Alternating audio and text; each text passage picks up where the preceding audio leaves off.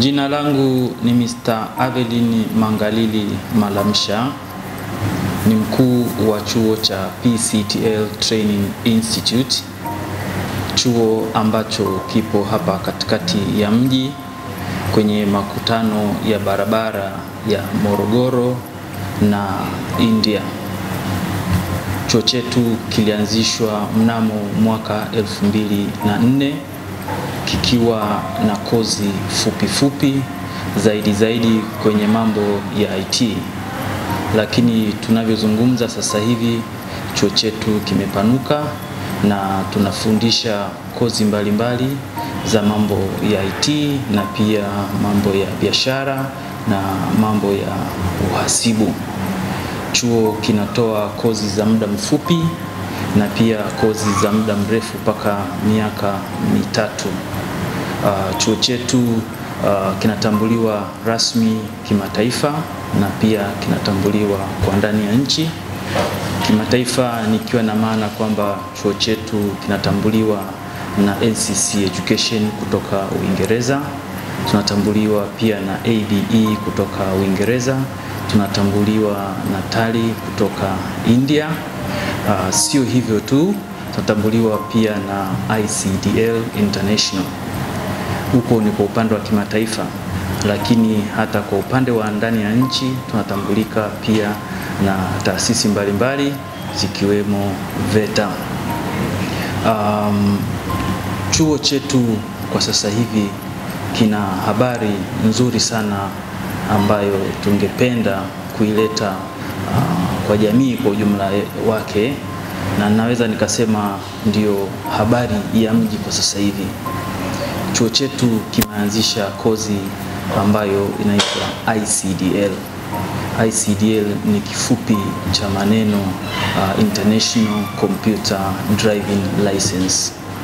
Hili neno linaweza likawa ni neno geni kwa baadhi ya watu, lakini ningeomba nitoe mfano moja au miwili kuweza kuielezea hii ICDL ni nini na umuhimu wake kwa jamii.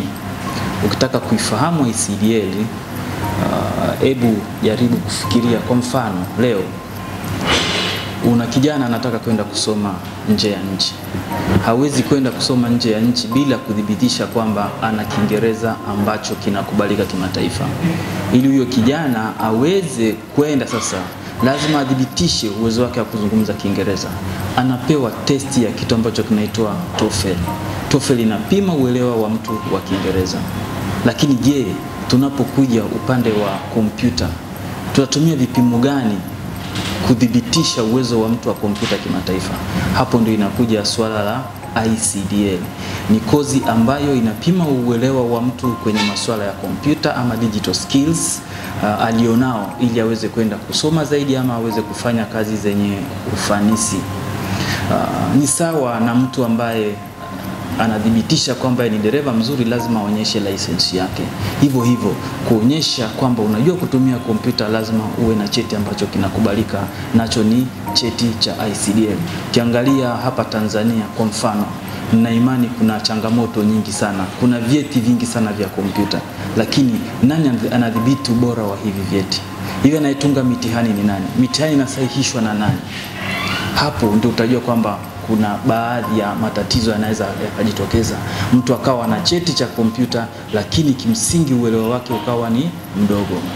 Hapa tulipo sasa inabidi kuwe na cheti ambacho kinatambulika kimataifa, na ndio hapo nimezungumza kwamba ICDL inaingia na kutupatia cheti ambacho kinatambulika popote duniani. Nikijaribu kuliunganisha hili swala la cheti cha kompyuta na Tanzania ya viwanda na biashara, utagundua kwamba hivi vitu vina ukaribu na vina uhusiano mkubwa sana. Hatuwezi kuwa na Tanzania ya viwanda na biashara wakati ambapo hatuna wafanyakazi wenye sifa watakao kufanya kazi kwenye hiyo viwanda vyetu. Nikiwa na maana kwamba mfanyakazi aliyemaliza chuo lazima awe na uwezo mkubwa wa kutumia kompyuta kwenye kurahisisha kazi zake. Kwa hiyo ni kozi ambayo nina imani ni kozi sahihi ambayo inabidi Watanzania wanavyuo wote waisome.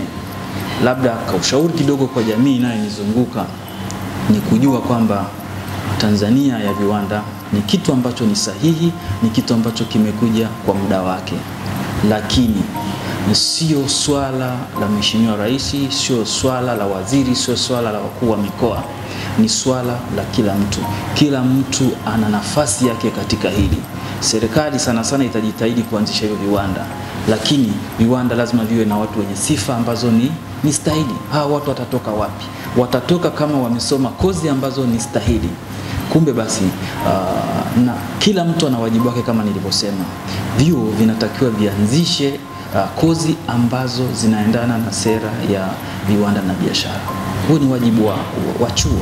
Sio vyuo viendelee kusomesha kozi zile zile ambazo zilikuwepo kabla ya Tanzania na viwanda na biashara. Kama tuna Tanzania ya viwanda na biashara, basi tuwe na kozi ambazo zinalenga pia Tanzania ya viwanda na biashara. Vijana ambao wanakwenda vyuo pia waende vyuoni wachague kozi ambazo zinaendana na hii dhana. Sio kwenda kusoma kitu ambacho kimsingi mwisho wa siku unamaliza degree yako, diploma yako, lakini inakuwa ni vigumu kwa mtu kupata ajira popote pale hapa Tanzania. Kwa hiyo mwanafunzi ni vizuri achague kozi ambazo ni stahiki. Vyuo viwe na kozi ambazo ni stahiki. Wazazi wawasaidie vijana kwenye kuchagua hizi kozi na kadhalika. Kwa upande wetu sisi, kwa mfano kama chuo, tumejitahidi sana kuhakikisha kwamba tuna kozi ambazo zinaendana na Tanzania ya viwanda na biashara. Ndio hapo nimezungumza kwamba habari ya mji ni ICDL, kozi ambayo inampa mtu zile utaalamu ambao anaohitaji anapokwenda kwenye soko la ajira. Tunazungumza kwa mfano graphic design course. Ni kozi ambayo mtu anaweza kaibeza, kaiona ni kozi ndogo tu, lakini ndani ya muda mfupi umemchukua kijana, amekuja hapa amesoma miezi miwili tu, ana uhakika wa kupata ajira, akashindana hata na mtu ambaye amemaliza chuo kikuu. Watu wengi, vijana wengi wanamaliza vyuo sasa hivi wamesoma finance, wengine wamesoma uhasibu, lakini mwisho wa siku mtu amesoma uhasibu, amesoma finance, hajui hata accounting package kama tali. Tumejitahidi kuwa na hiyo kozi kuhakikisha kwamba tunawapa kitu cha ziada vijana ambao wamemaliza kozi. Kuna kozi nyingine ambayo inaitwa professional development. Ni kozi maalum kabisa pia kwa ajili ya kuwasaidia vijana ambao wamemaliza vyuo waweze kupata ajira kirahisi. Nitumie muda huu kuwakaribisha Watanzania wote waje hapa chuoni waweze kufahamu kozi tulizonazo na vijana waweze kupata ajira. Mwisho kabisa, imani yangu ni kwamba kusema kwamba hakuna kazi Tanzania, mimi sikubaliani na hilo hapo. Kazi zipo. Swala ni kutokuwepo na watu wenye sifa ambazo ni stahiki. Karibuni chuoni kwetu.